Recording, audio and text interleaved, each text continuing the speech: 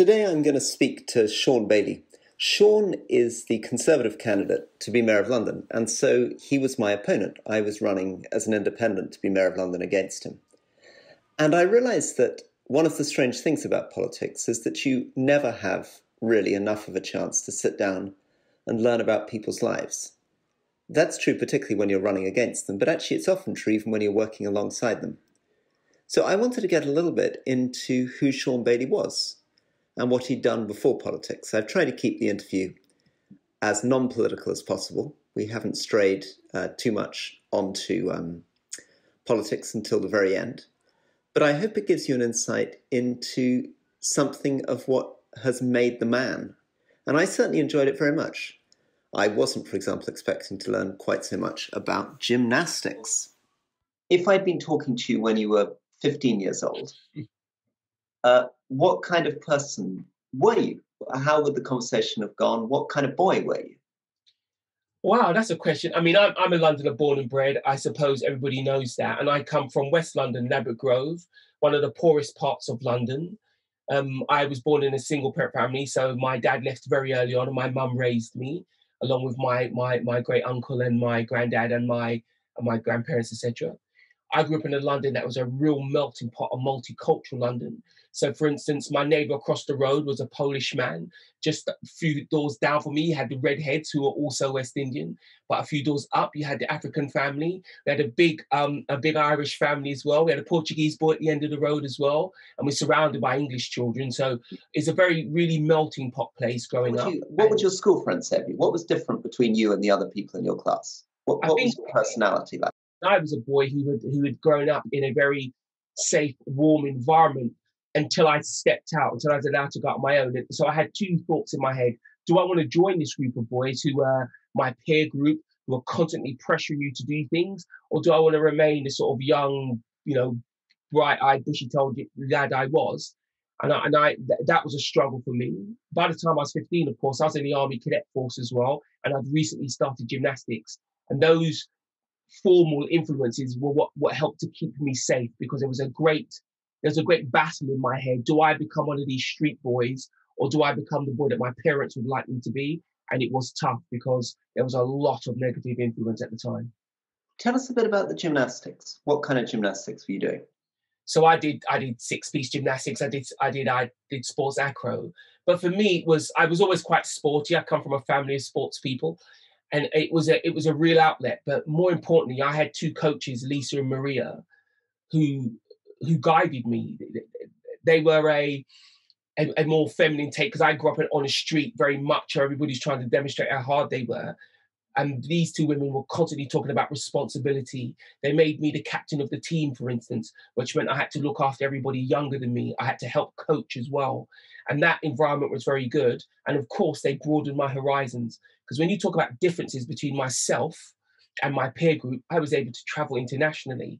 I went to Portugal and Spain and Denmark. Because you were doing international gym competitions. Yes, I was doing gym competition, and my coaches were well aware of the positive effect it would have on me. So they do everything. I don't know anything about gymnastics, Shaun. You take it for granted that I don't know anything about it. Are you doing things like asymmetric bars? Were you doing that's for girls? I was more high bars, tumbling, doing balances and lifts. But really, the gymnastics was an important part. It was to me. Well, except you were very good at it, right? You must have been if you were going on international tours. Yeah. I would like to believe I was very good. Let's see how my coach feels about that. Yeah. But yes, we did lots of competitions and went places. But the really important thing was it broadened my horizons, and it gave me something to lose or something to gain. So often when people are asking me to do what we would call a maneuver, I used to think, well, I'll lose my gymnastics place, or I can't do it because I'm going to training that night.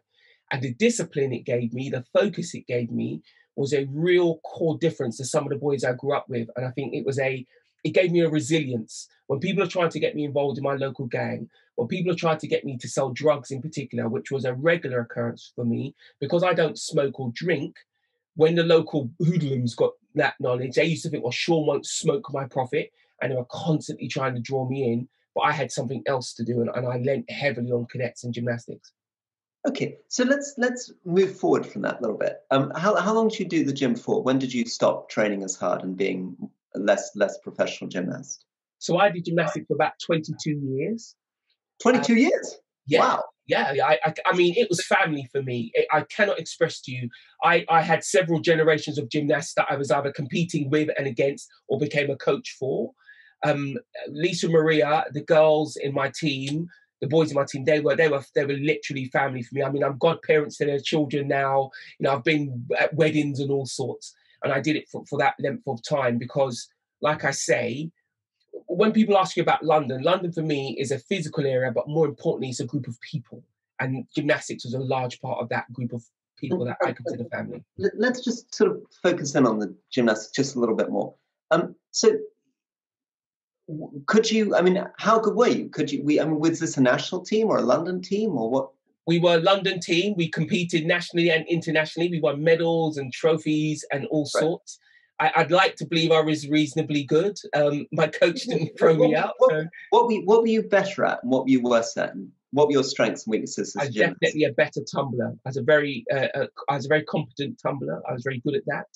And was there a sense, I mean, I don't know with professional athletes, but there must be a sense where at a certain point in your life, you began to get a sense of where your limits were. And was there a moment where you were like, okay, I'm never going to be as good as this Russian tumbler that I'm looking at in the thing?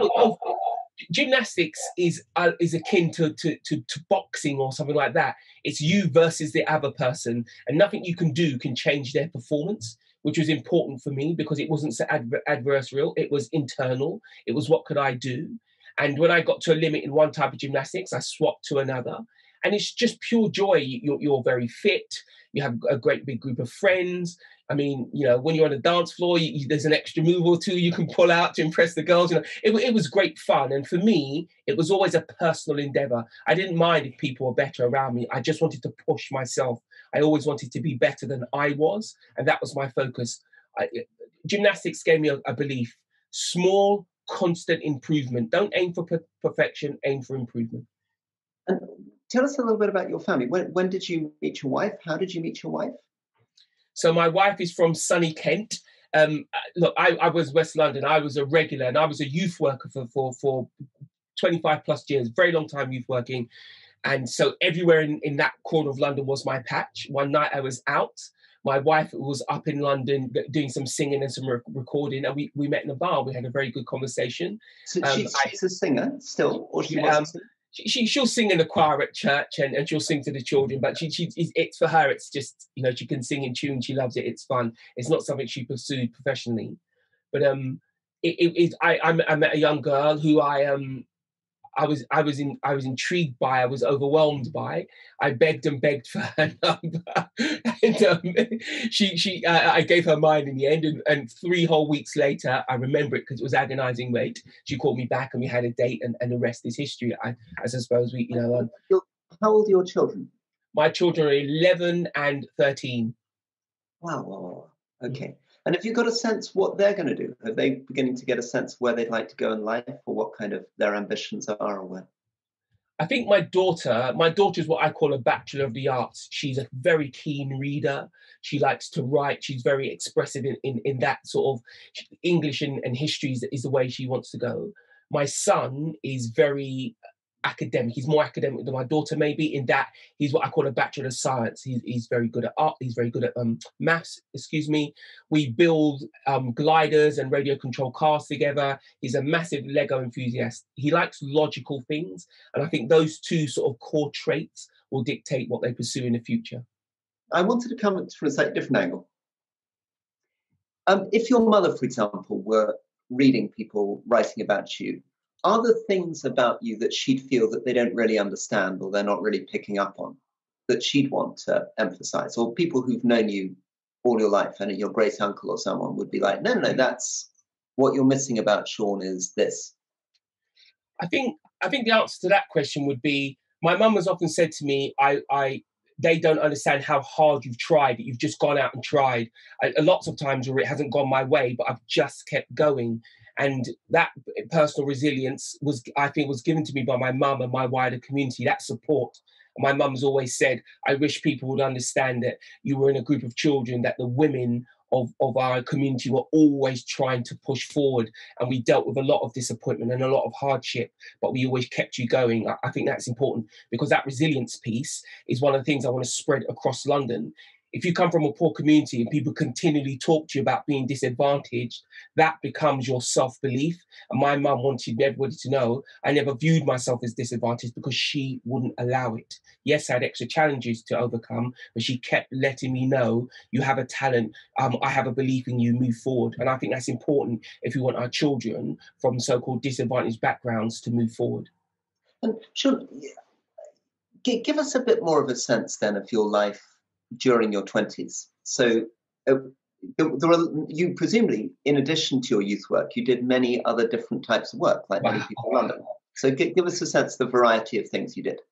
Rory, you have no idea. My 20s was a time of joy in one sense and a time of real hardship. But I buckled down and I got on with it. So, for instance, life was so tough, I didn't get to university until I was 23. And that was because of just being financially hard up, as it were. I was unemployed at that time. I was sofa serving, homeless at that time.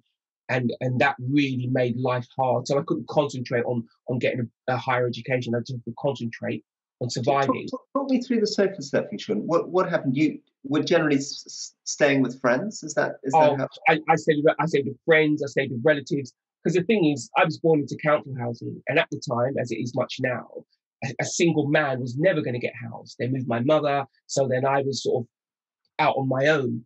And for a long period, for the better part of 9, almost 10 years, I sofa served.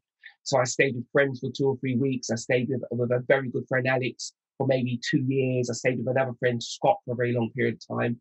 But I had a lot of time. And friends like that. Just friends like Alex and Scott were people that you'd grown up with, or that you'd met through gymnastics, or that you'd met in stage life? Scott, I'd grown up with him. He's a local lad. He was the best man at my wedding. He's as close as a friend could be. And Alex, I met at university, and he became a very close friend at that time in my life. But it was tough. I mean, if I go back slightly earlier than that, I was unemployed, and I did a lot of temping. And you just turn up in the morning to the temping agency, and you'd hope that they'd have some work for you, and that was quite a stressful time. The agency were a decent bunch. If you were a regular, they tried to regularly employ you. What sort of things were you doing in the temping agency? Just give me a sense. I delivered beer. I swept factories. I was a cleaner. I worked on building sites. I did all manner of things just to keep going. Eventually, I was a security guard for a very long period of time. That I did that all the way through university to sort of feed myself and buy books, etc. But it was, to me, it was tough, but it was also life. Everybody I knew was, as we'd call it, on the grind. And I just thought to myself, I have a choice here. I can sit down and lament what isn't happening, or I can try to make something happen. And my mum was constantly saying, do the work. And people around me were saying, look, you can do it, Shaun. You've got 2 brain cells. Work. And the important thing was, when I was sofa surfing, that was a real demonstration of my community trying to help me. They were saying, look, you're a good one. We'll do our little bit, whatever that little bit is. People tried to give me work. People gave me food, all kinds of things. But we did that all the time. What did you learn with all these different small jobs about management? What did you learn about bosses? What did you learn about good and bad bosses? I learned that a good or bad boss can really make or break your day, week, month, year. For instance, I worked at Wembley as a security guard at Wembley for a long period of time. I had a boss called Mark and another boss called Pat. They were really good to me. They did everything they could to get me hours so I could study. They let me work a Friday because it worked well with university.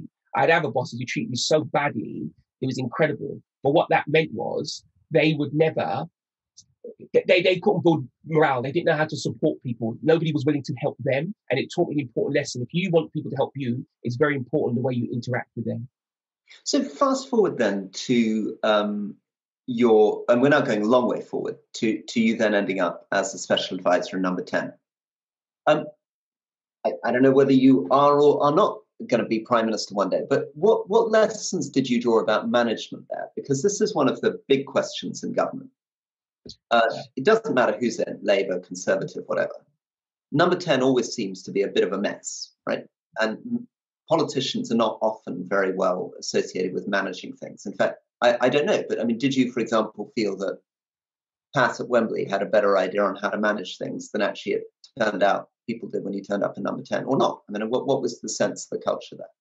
I think the challenge for British politics is our system. How do we retain continuity without giving away that political control? Because when people vote Labour, Conservative, or whoever, they're voting for that. And often we go back to the system, and the system trundles along and does what it wants to do anyway. I mean, if you compare it to the American system, you bring in your whole sort of top level of advisors and what we would consider civil servants, and they do the government's bidding. In our system, it's a lot more actually, of a negotiation between the new administration and the civil service. And I think that could do the tweak, as you know, in our modern democracy going forward. But did you think that things were well run? I mean, when you got into the heart of government, did you think, my goodness, this is a kind of Rolls-Royce machine? Or did you think, whoa, wait a second, I thought this was going to be amazing, and now I've come in from the outside and this is a bit weird? There's definitely bits of it I thought were really well run that was surprising to me. There was other bits that I thought, wow, this is going to make getting anything done very tough. The reason I got involved in politics is so that people from my background who understand the struggles of life could have a voice at the top table and ask for the system to be quick, faster. I remember the biggest thing I thought at the time was you have to make it easier to get off and onto benefits, which for a conservative was a very surprising thing to say. But I was saying to people, if you want people to try and work, you have to make the leap from benefits into work less scary, more possible, and that meant speed. And I could see how the system was slightly confused by somebody asking these types of questions. There was many a times I challenged what was the norm with what was my very street-based, real-life take on the world. It did great. I could see that. Did you develop particular friends or mentors when you came in? People that you particularly got to know, advisors or politicians who you, in the end, you felt you really hit it off with? Did you make friends during that period that have lasted? I made a number of friends actually lasted. So Craig Oliver, he was Director of Communication at number 10. He and I made an immediate connection because he could see that I understood what people outside of politics who weren't very interested in it, he could see I could communicate with them on what they wanted to talk about. Ian Duncan Smith was a good connection, one that I retain today, because he was looking at modifying the benefit system. So I was very anxious to have a voice in that conversation as well. And you felt he was a good listener and he took on your ideas? And... He certainly would give me time and listen to me. David Cameron was the same as well. He often would ask me questions. He'd question the room and then direct the question again to me, which I found interesting. George Osborne would often make the points to me, for me. He'd often write me an email and say, Shaun, here's the government announcement and here's why, which I found very, very interesting. That he'd take the time to sense check it as it were with me. I'm not saying they always listen to my opinion, but I'm saying they definitely would include me in the conversation, which I found quite good. There's a number of senior civil servants as well who were very, they would seek me out and we'd have the conversation about what they had planned. And I found that very, very inspiring, very gratifying. And do you think in another life you might ever have considered being a civil servant? Is that something that's ever interested you? Or I like impact. I like a quick pace of change. And our civil servants are brilliant at one thing, and that's continuity. But continuity often has a speed deficit. And I like to make change now. When you are poor, you very quickly understand that the change you need is today, not tomorrow. And I carry that in my heart for politics. I want a politics that is full of impact. And I want a politics that doesn't care who came up with the idea. I don't care if it's Labour, Conservative. I just want to do the right thing and I want to do it quickly. And I think sometimes being a civil servant might make that difficult. And are there any things in your life or that you've seen that you think are funny or weird that the public don't quite understand when they look from the outside? Things that you think are just sort of bizarre or humorous? Or I tell you, I have been on stages. I introduced the Prime Minister one year at conference. I've been at events where I've been introduced as a special advisor to the PM, and I've had to pinch myself because coming from where I've come from to then be the Conservative candidate for Mayor of London, to be special advisor to the Prime Minister is a very long, complicated, pleasurable, journey, but it is a journey. And sometimes I've had to pinch myself, and it has felt funny that I, for instance, have been able to challenge the Home Secretary or challenge the PM. Sometimes being that little boy from West London makes that feel funny. And when you were let's go back to setting up your charity and doing youth work. What do you think people who just hear the phrase youth work, what do you think they don't understand about it? What might they misunderstand about what youth work is about? Do you think people maybe have a mistaken idea about it? I think why youth work has become a bit of a hackneyed phrase is because people just say it for the welfare of young people. But what does that mean? In my community, where you had a very tough community, you had some children who are willfully criminally involved, and have a large group of people who'd been sucked into that. That meant lots of tough conversations. It meant lots of myth busting as well. So I always tell people, if you think youth work is biscuits and table tennis, you're wrong. I mean, I had to break up fights. I remember going to meet one of my young people who's having a fist fight with a drug dealer. I intervened, the drug dealer hit me, so then all three of us were involved in the fight. I remember going to the police station and to collect a young person, and this policeman saying, "I'm so glad you're here." And I said, "Why?" He said, "Because this child's parents clearly don't want him." And that's a very, very tough conversation to have with someone and not leave them feeling vulnerable. You have to have that conversation and give them some sense of hope that they can take care of their future, as opposed to people just saying, "Oh, it's youth work, the state will look after you." I had to say to that young man, we're going to have to build a future for you, and you're going to absolutely have to be in the driving seat of that. You're going to have to believe that you can succeed. Who in your experience you can't? Who in your experience was really good at it? What's the character of a really good youth worker? Were the people that you worked with where you were like, that person is amazing? I mean, I could shout some people out. Mutaz, Saskia, Lynn, Susanna. I could tell you 100 people. What made them great? You can't teach the thing they had. They had a way of using their life experiences, good or bad, and giving them over positively. So they could tell a young person a horrific tale, but end positively and say to young people that the point of this tale that you can do better. They also had great empathy, and they didn't crusade for the young people. They let the young people crusade for themselves. They were always saying, "I'm setting you up to go on." They weren't trying to convey their politics onto this young person or through this young person. They were trying to say, "You can do this yourself." And also as well, when I employed a youth worker, and I asked, so I did it through volunteers, and I said to the young people, "Which one of these volunteers should we keep on?" And they unanimously picked Saskia. And I said, "Why? Why have you picked Saskia?" And I never forget it. One of them said to me, "She never judges us." And another kid just said, "She likes us, Shaun." And when you have people in the world constantly telling you you're disadvantaged, you're unpleasant to be around, you'll never amount to anything, a person who likes you, doesn't judge you, and tries to move you forward is absolutely golden. How about the bureaucracy and the paperwork of running a charity in youth work? I set up a charity in Afghanistan, and give us a sense of that. Give us a sense of what it feels like to have to wade through all that and set it up. You asked me what I was like when I was 15. Let me fast forward to about 20 years when I really got into, I've got to get my own sort of gig going here. Yeah. I was a doer. I was walking into the job centre, taking the cards out, putting them in my rucksack and walking up and down my local streets, handing them out and filling them in for people.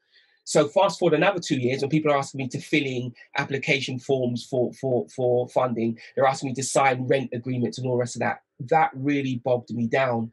But this is where community becomes important, because I found people from my community who weren't from my background. I found a guy called Nigel, who was a lawyer, who helped me with those kind of things. Another woman called Corinne, who was a banker, they both became trustees, so they could shepherd me through this absolute blizzard of paperwork, because they could see my value was face to face with the young people, not sitting in my office filling in paperwork. So they took that on for me. And again, it's a real demonstration of no matter where you are, who you are, you have some value to young people in need.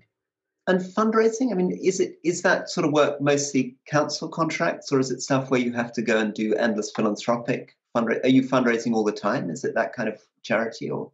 Did it all. So great big people like Campden Charities gave us money, BBC Children in Need, but also did private individuals as well.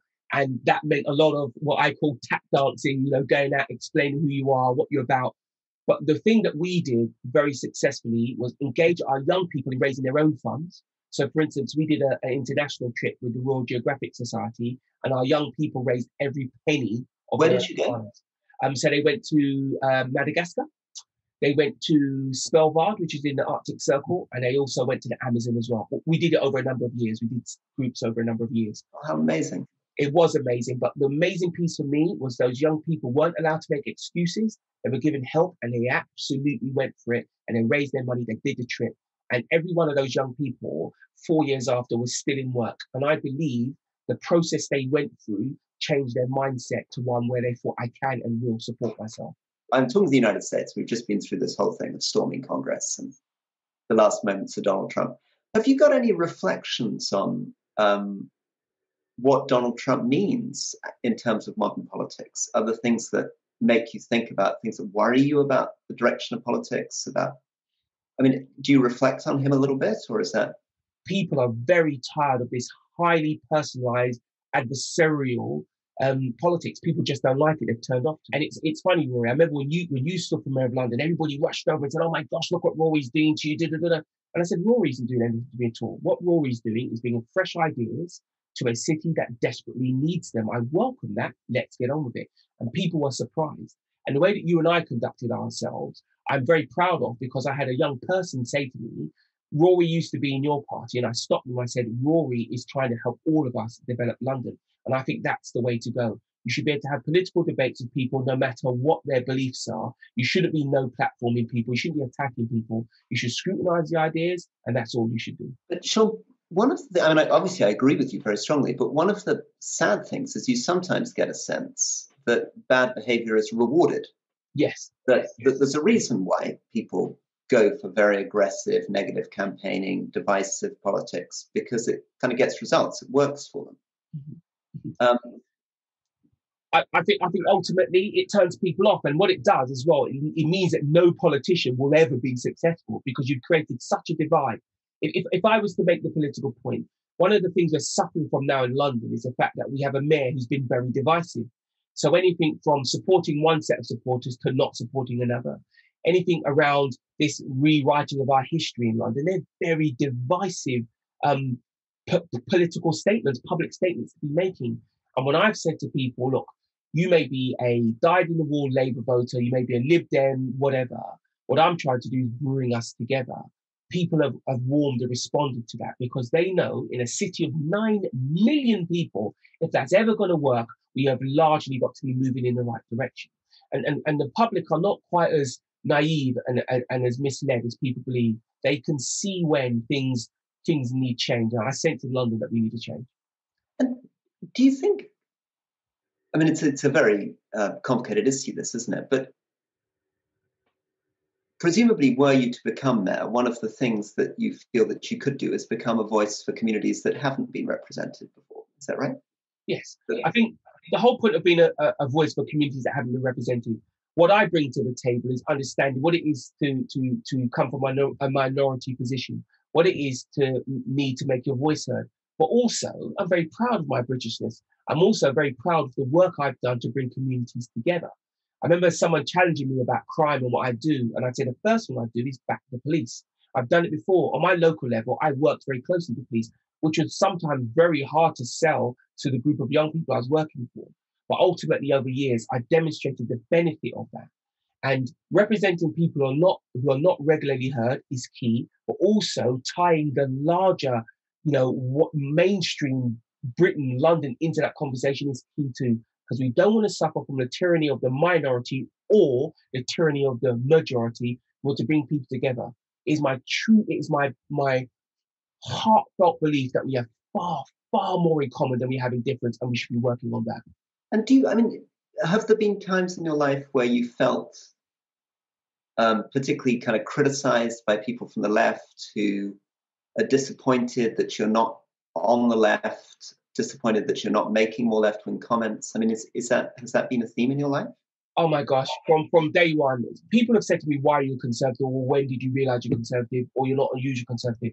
And there's things I'd say to that. Firstly, I am a very typical conservative in that Conservatism has been a very working class thing in Britain. I'm clearly from the working classes. I say to the black community as well, anybody who tells you you cannot be a conservative, you need to worry about that because they're trying to control how you think. And if our community needs anything, it's a freedom to think for itself. It's a freedom to have self-belief, which means you must have self-propelled ideas. And that's very, very important. I've been attacked wildly on the left. I had a Labour MP recently call me a token ghetto boy.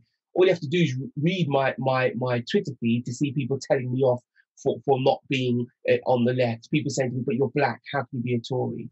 And I'd say to them as well, the core values of being a Tory, believing in family, believing in country, believing in the rule of law, believing in the sanctity and the dignity that work provides, they're not just Tory views. They're for me, they're core views to who I am. They're core views to what this country is, what largely the Western world is. So I believe black or white, young or old, gay or straight, you should have access to those views. And anybody who tells you automatically can't, they're hoodwinking you. They're trying to deny your freedoms. They're trying to control the way you think. And I've always thought that's wrong. And Shaun, did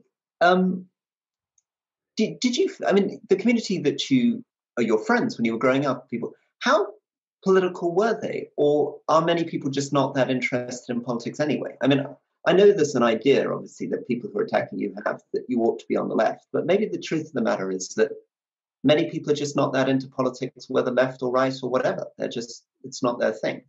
It's complicated. So on a day-to-day basis, nobody cares about politics. They're not sitting there reading the newspaper and wondering about the big debates of the day. But on a very day-to-day basis, they are. It's poor people who are most exposed to politics. Things like, the economy affects poor people first. Housing policy affects poor people first. What we do in the NHS affects poor people first. So in one sense, they're very, very political. When you talk about the community I come from, largely Labour voting, it's a statistical fact that many people in the black community, particularly the West Indian community, vote Labour. But never once have I lost the argument. And people don't tell me I can't be a Tory for my own community. They ask me why. When I explain, I win the argument because they know that they want their families to live an independent life. And that's what I'm about. I don't want them to be dependent. I don't want my community's income to be welfare. I want the sky to be the limit and beyond. And that means for me being a Tory. That means for me having some responsibility to your family, to your local community, and to the country at large. And Shaun, finally, just to sort of wrap up, is there a particular city apart from London, somewhere else in the world, another capital city that you visited and that you enjoyed? And can you tell us a little bit about what you loved about that other capital city, what it had there that you think inspired you, that you might bring if you were mayor of London, or maybe not? No, maybe not a direct parallel with London, but just somewhere you've been where you think it's got something to it. There's something I enjoy about this. There's something I've got a list of cities around the world that I've really admired. So I went to New York. I've been to New York a number of times. I just love the hustlers in New York. It reminds me of London, actually. People always on the cutting edge, trying to find something new to do, to build. And I love that. And that's a notion that I will always build in London and keep pumping up in London. I've been to Madrid, which I really liked because I love their city squares, the way that they can pedestrianize a place. I think it's something we could do in London as well. And of course, fabulous food. I really, really love the food. Are you a cook? Do you cook? I'm more a baker than a cook. I'm more a baker than a cook. I saw you flipping pancakes on Shrove Tuesday. That's right. I like to bake because, quite frankly, I've got a sweet tooth. But yeah, I'm more of a baker than a cook. Okay, well, listen, Shaun, thank you. That was really kind. It was lovely to have a chance to talk to you, and really, really good luck.